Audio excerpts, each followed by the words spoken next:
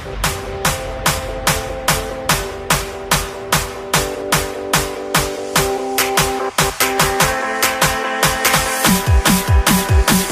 guys, how's it going? It's Tricks here, and today I'm going to be bringing you a graphics tutorial which I haven't done in a while. So anyway, today I'm going to be showing you how to make a clean banner, like a nice looking one. So I was just playing around and I ended up making like this right here. I don't even know what I was doing, but I was just like playing around, and yeah. So what I'm going to do is change, you can download this template. There'll be a link in the description to a video where I actually have the template. So just make it black, disable the bars, and what you want to do is get like some kind of texture. I just use like this texture. Then from here you can make it a bit bigger, and then just duplicate it.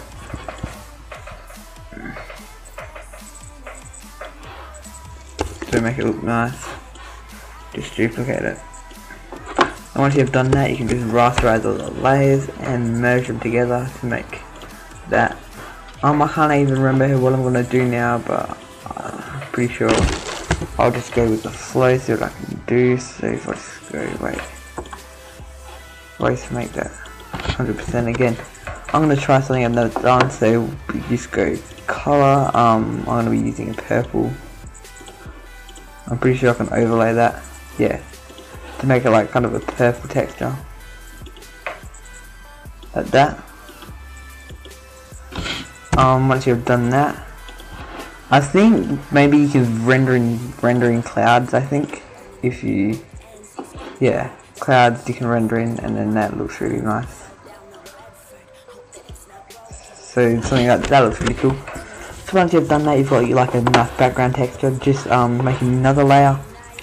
Have like your color selected. I'm just using purple as like a just like a demonstration thing. I don't know what happened to my brush. I've no idea why I can't see it. I'm not sure what happened there, but just make a new layer. Hold shift, click hold shift, and then go to the other side, and it should make it like a nice highlight. You can even do it up, oh, not there. You can even do it like up here a bit if you want. I just lower the opacity a bit, or you can make it a bit higher there. Now that's up to you now, since I guess white looks good with purple, you could say. You can just make the bars, if you want to use the bars, white, but I guess I'll just turn the bars off for now. So now you kind of do the highlight. It's up to you how you want to do it really, so I'm just kind of demonstrating what you can actually do. But once you've got a tiny little highlight there,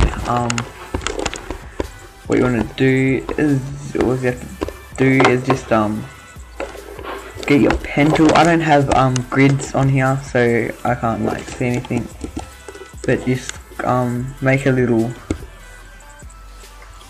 like a line, and then make like a bar where you can put like information and stuff.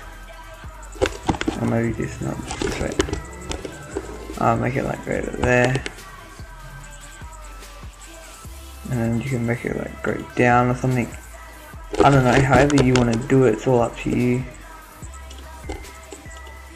So I'm just going to make it something like that, and then just join it up with your pen tool. Right click and go, or make a new layer first. Right click and go fill path, and use black. And then you can just exit out of the pen tool. And then what you want to do is go drop shadow. Oh, go stroke, change that to about 2, go drop shadow, turn that up a fair bit, so you see a shadow there, then turn the fill down, then just leaves it like that, and you can turn the opacity down if you want, something like that. Once you've got that on the bottom, that looks pretty cool, you can duplicate that layer, and then you can just drag it up a bit, and once you've done that, what to do is go free transform there, then go flip horizontal, and then you want to go flip vertical, and that'll make it like pretty much the other way, if you understand what I'm doing here. And then you've kind of got where you can put your text there. Now once you've got that, I guess you could add some more highlights in just to make it look a bit better. Something like that. You can even add a picture behind it if you want. That's up to you. Make another layer and I'll just chuck that up the top.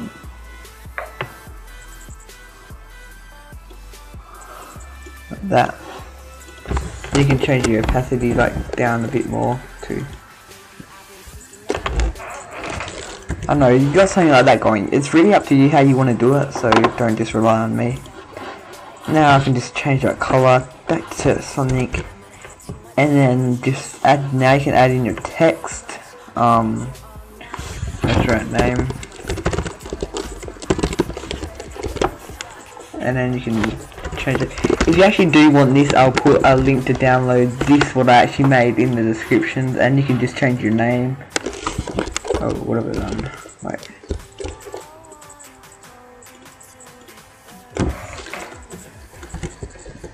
let me just redo that. Sorry, that was my mistake.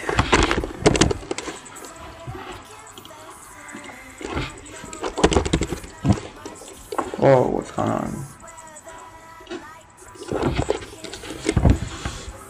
Right, let me just fix this. Sorry, my Photoshop's like stuffing up. One sec. Now, since I fixed that, you can have your name up here or down here, which I'm just gonna chuck it right there. Now you can you can actually do this. You can change it to overlay, which you can kind of make it blend in, and then just chuck like your stroke on. You can make that white even. That looks really cool. Or if you don't want to put it on overlay, just add a gradient overlay, like just a gradient on it, and then you can get like your own gradients and change it to and then change it to like whatever you like. But I'm just gonna keep it like that. And then you can change like gradients and whatever you have. But for this, I think I'll just chuck I'll leave it on. Oh no, I'll just leave the gradient on. And then since you got these like the bars on the side, you can like put your you can write your like social media in there, like your Facebook page or your YouTube or your Skype or whatever you want. So this is just a simple template. So this will be for download in the description. But remember, you can do this however you like. So this wasn't that good. It didn't turn out the best, but I don't really care. I don't mind it. So yeah, you can add a bit more effects like I will, or just add a drop shadow, whatever you feel comfortable with. And then you can, since we can chuck them bars back on, because they kind of blend in with the name, how it's white. So I'll just make the name stroke a bit bigger. There. And now you can change that text if you want to download this. Anyway guys, and you can even add design by I'm going to delete that file. So anyway guys, this has been the tutorial. Drop a like, remember downloading is in the description. Also, if you do want to get the banner dimension template, the template that I'm using, the actual one where you can make your own banner, there'll be a video link to that in the description too. So anyway guys, I hope you guys enjoyed the video. Drop a like and a comment. Please subscribe if you haven't, and yeah, thanks for watching.